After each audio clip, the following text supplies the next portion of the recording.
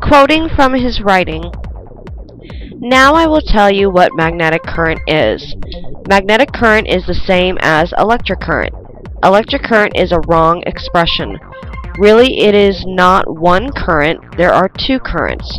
One current is composed of North Pole individual magnets in concentrated streams, and the other is composed of South Pole individual magnets in concentrated streams, and they are running one stream against the other stream in whirling screw-like fashion, and with high speed. One current alone, if it be North Pole magnetic current or South Pole magnetic current, it cannot run alone.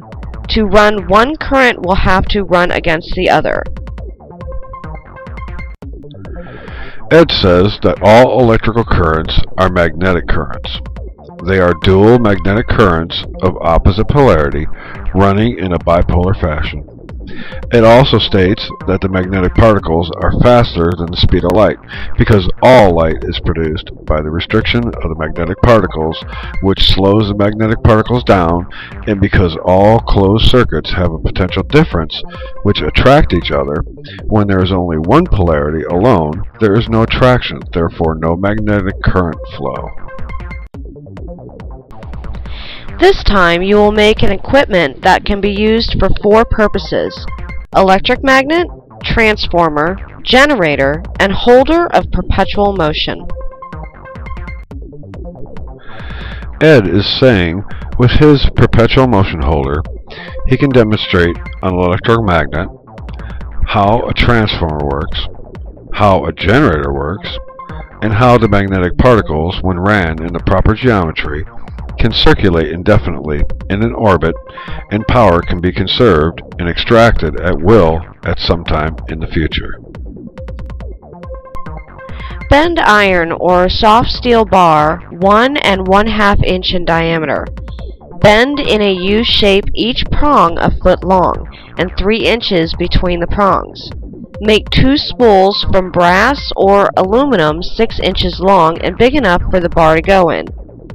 Wind 1,500 turns of insulated copper wire, size 16, on each spool. Put on as close to the bend as it will go. Connect the battery with the coils so that each current is running both coils at the same time, and so that one end of the bar is North Pole and the other South Pole. Now you have an electric magnet.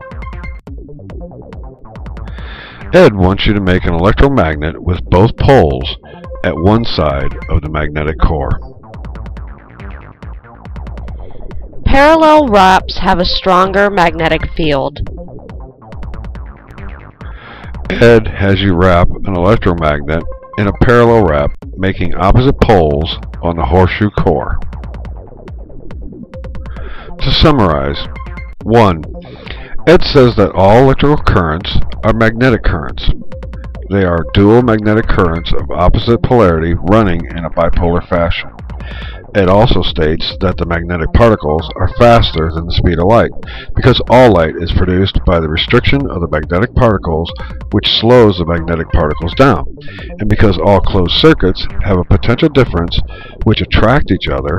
When there is only one polarity alone, there is no attraction, therefore no magnetic current flow. 2.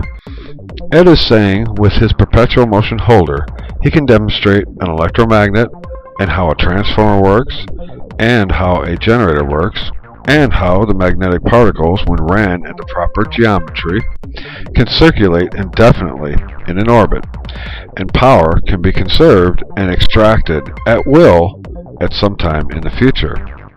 3. Ed wants you to make an electromagnet with both poles at one side of the magnetic core. 4. Ed has you wrap the electromagnet in a parallel wrap, making opposite poles on the horseshoe core. We will be continuing the experiments in episode 9.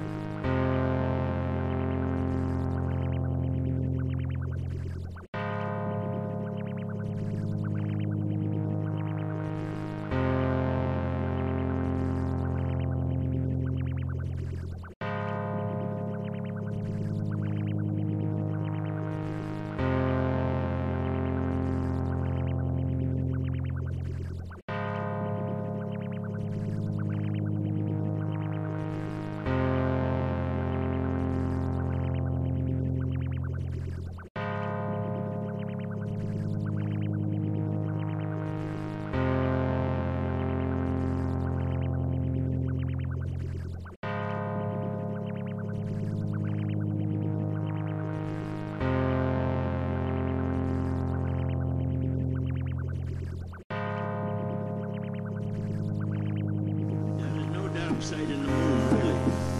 Matter of fact, it's all dark. There is no dark side in the moon, really.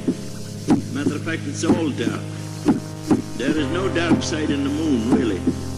Matter of fact, it's all dark. There is no dark side in the moon, really. Matter of fact, it's all dark. There is no dark side in the moon, really. Matter of fact, it's all dark.